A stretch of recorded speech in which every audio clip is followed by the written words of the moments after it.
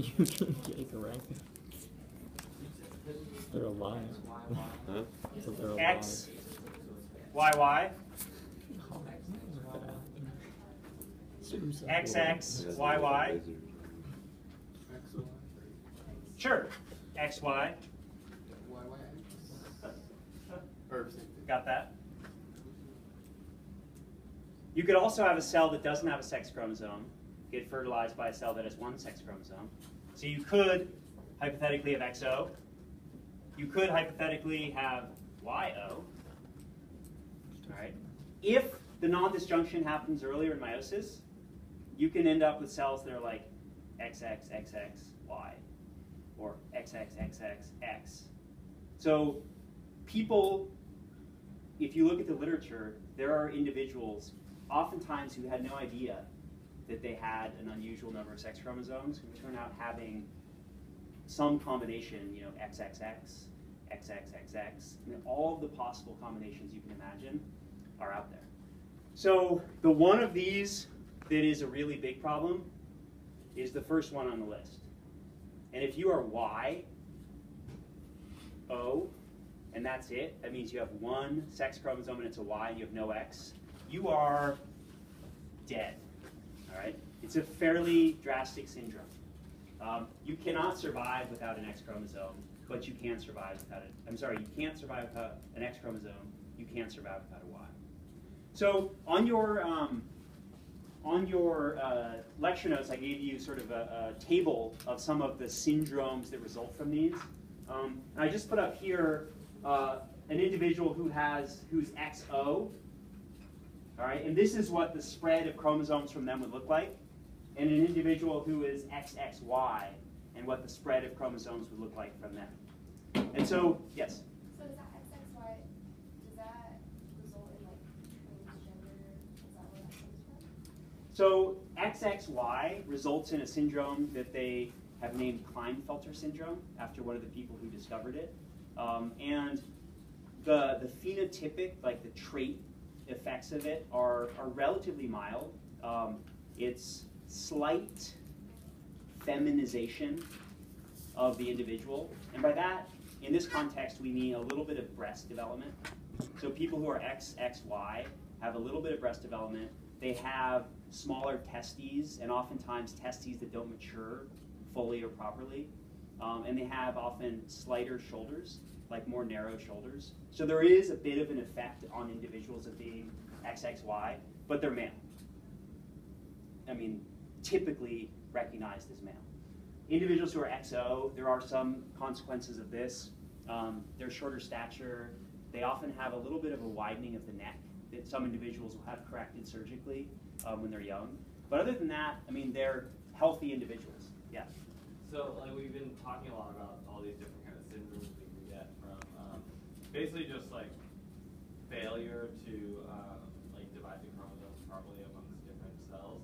So, what is the likelihood that someone even has just one of them? Like one out of how many people would have some syndrome?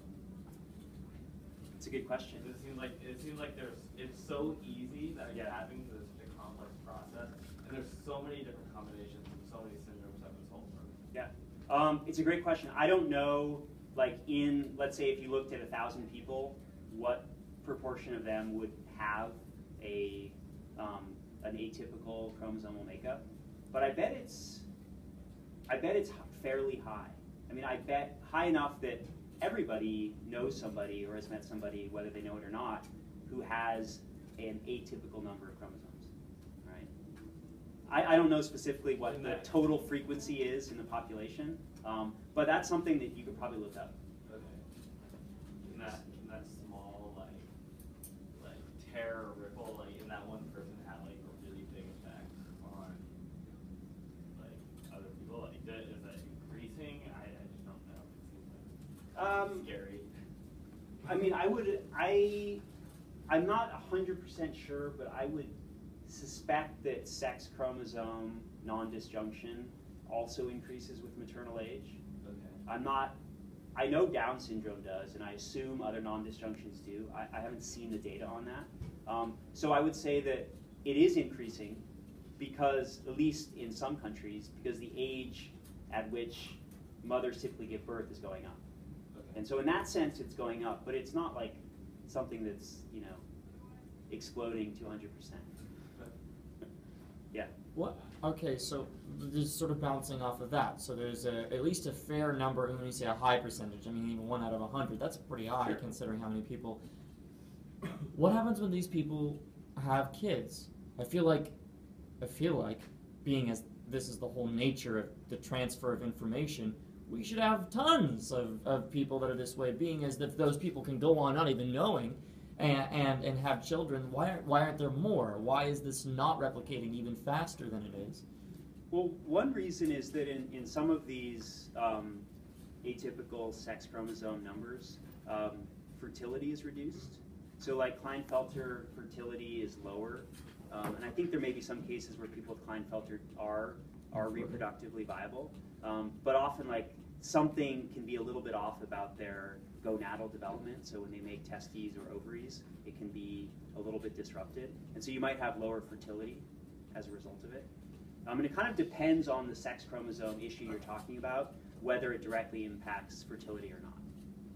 Right? But Klinefelter, I'm pretty sure does impact, because I'm about to tell you something else about Klinefelter, where I know that in this case it does impact fertility, and I assume that extends to humans. But it's kind of, I think it's, by the way, also, a student was asking me a question earlier about sort of other things that can go on with the sex chromosomes, and so we were looking up, and I was telling him about something called translocation, where a piece of a chromosome can be attached to another chromosome it's not supposed to be part of. And so there are many, many cases in the literature where there are individuals who are like XX, but male, because the piece of the Y that determines sex is broken off and attached to one of their X chromosomes. All right? Or they're XY, but develop as a female because the piece of the Y is broken off that influences development into a male. So literally, pretty much anything you can think of that could occur, there are people that has occurred. Somebody had their hand up. Yes?